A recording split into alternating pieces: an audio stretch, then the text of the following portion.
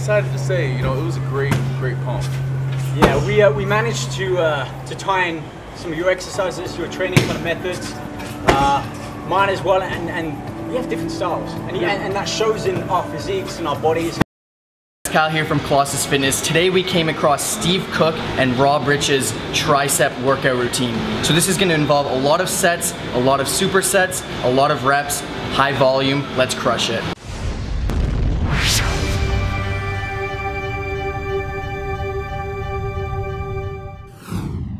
Hey, what's going on, guys? So for this workout we tried out Steve Cook and Rob Rich's tricep routine. So first we started off doing some skull crushers. We actually started off with a warm-up set which consisted of 2 sets of 15 to 20 reps. And then you guys will see in a bit we move over into some close grip bench press, which is 2 sets of 12 to 15 reps. Now, we started with 2 warm-up sets, and then we worked into 3 working sets of 8 to 12 reps for each exercise.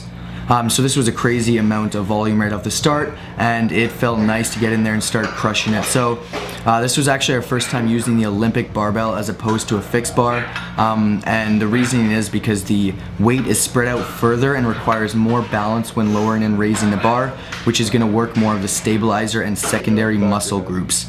An alternative for those of you who may feel pain or discomfort in your elbows, you may want to try an easy bar for this. This is actually my first time trying this. Like I said, I didn't feel any pain, but then again, I didn't go crazy heavy or lift a crazy amount of weight. Another tip also, you're going to want to go behind your head to keep the tension firmly on the triceps, and that's going to allow for a fuller, longer range of motion. At this point, you guys should already be feeling it a crazy amount in your triceps. Great burner right off the start. So for this close grip bench press, this one's a burner, and you're going to want to keep your elbows nice and tight to your body and start crushing it right from the start. Now on to some cable variations. So we did 2 sets of 15 reps for each of the attachments. We used 3 attachments, which comes to a total of 6 sets. So for the first 2 you guys see here, Josh is using a straight bar, and then next he used one of those V-shaped bars. And what it's going to do is it's going to allow you to work with heavier weights, focus on the actual thickness and size. And then you guys see me, I'm actually using the reverse grip. We've made a video on this, check it out right here, I'll put it on the screen. And this is going to work the medial head of the tricep more, which is a muscle that isn't particularly worked too much with many other arm movements. So Rob likes to use cables because you can keep constant tension on the triceps, unlike a lot of the free weights such as tricep kickbacks. And one of the tips Steve actually had was when he hits failure, he'll like to do partial reps. So he'll work the upper third of the movement and then the lower third of the movement. So just a tip for you guys, you want to hit the arm at all different variety of angles. So like you guys see here, we're using different attachments, different grips, and as you guys saw in our tricep series where we gave you different exercises, we like to do that as well. A lot of people have different insertions, so they'll feel things differently. For example, supinated, pronated, V-bar, straight bar, easy bar, etc. So we highly suggest you guys trying out different grips and different angles to target the tricep while using a cable to really get that horseshoe look of your tricep. Next, we're going to be moving on to the last superset of the tricep training, which is going to consist of dumbbell extensions and the bench dip.